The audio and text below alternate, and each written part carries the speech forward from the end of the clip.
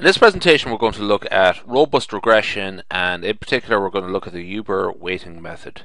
I hope I pronounced that right.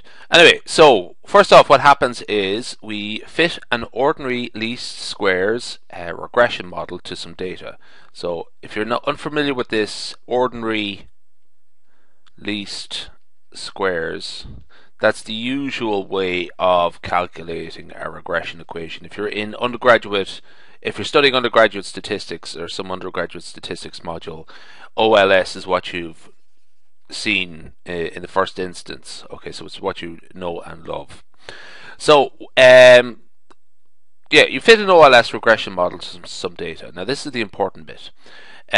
Residuals, let's just say for argument's sake, there are 30 cases. I just made that number up. It's not really particularly important. But let's just say there are 30 cases.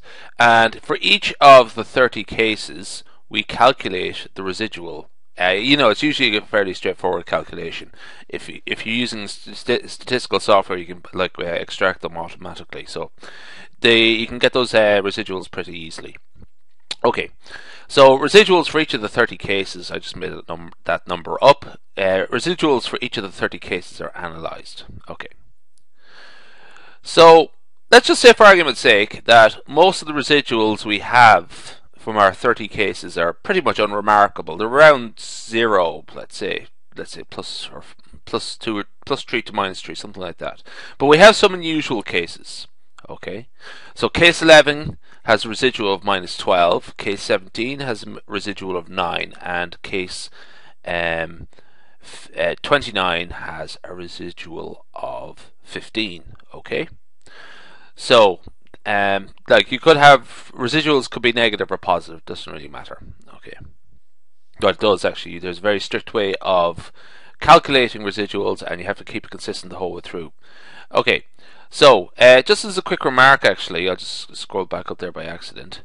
There we are. The notation for residuals is usually E. Okay, so for the ith case, or let's say 11 is I, so you would write something like that: EI equals minus 12 if I was 11. Okay, so it's just that the notation there is EI, E subscript I. Okay, now recall, in ordinary least squares, now this is something you might sort of pass by, you probably wouldn't have noticed the first time around, but in ordinary least square regression models, each data point is weighted equally. Okay, so each data point is weighted equally when computing the regression equation. That's quite important.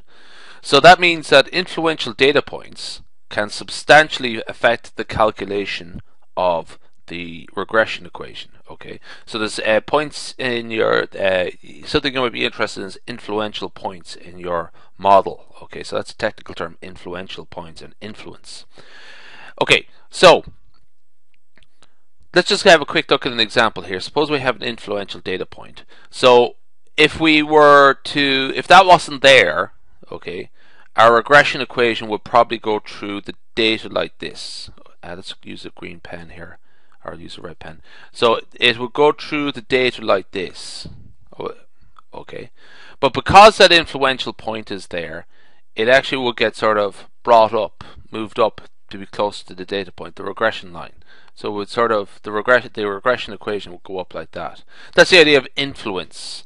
That an influential point can really change the regression equation just by its presence. Okay, so it might move it away from the main body of the data just by being influential.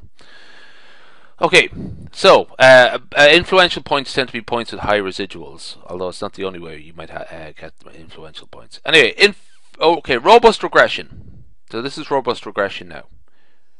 So, data points with high residuals are not treated equally when calculating the regression equation. This is the idea of robust regression. So, in robust regression, as opposed to ordinary least squares regression, they are not treated equally.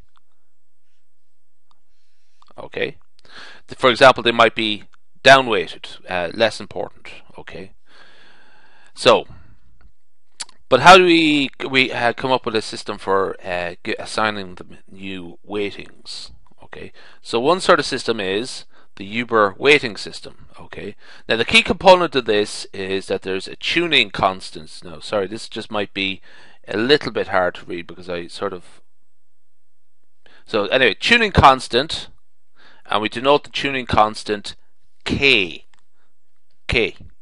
Okay.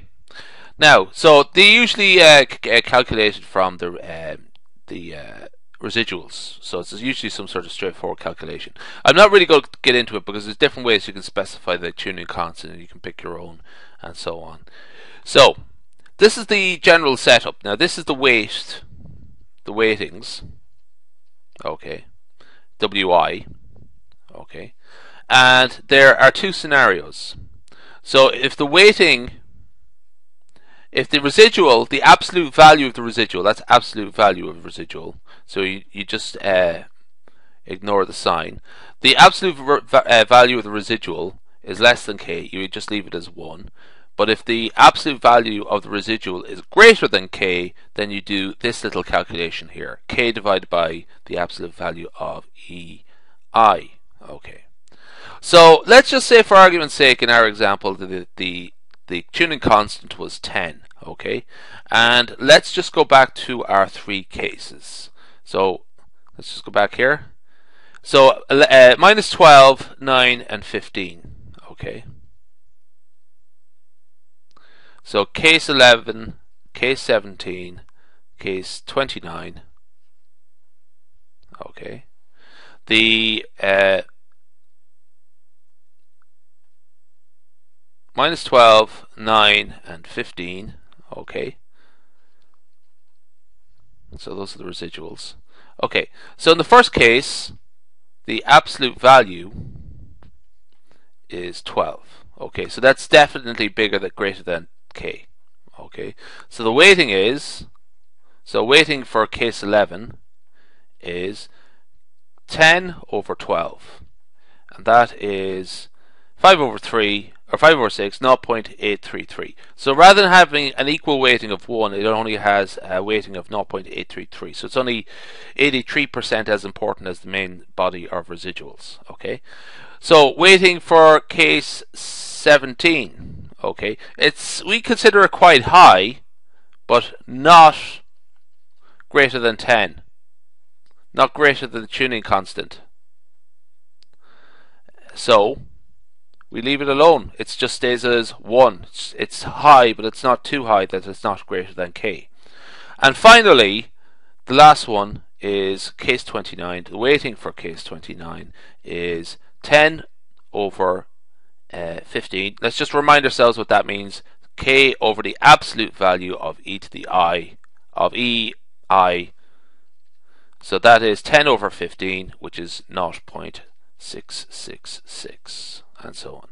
So that is Huber weighting for robust regression.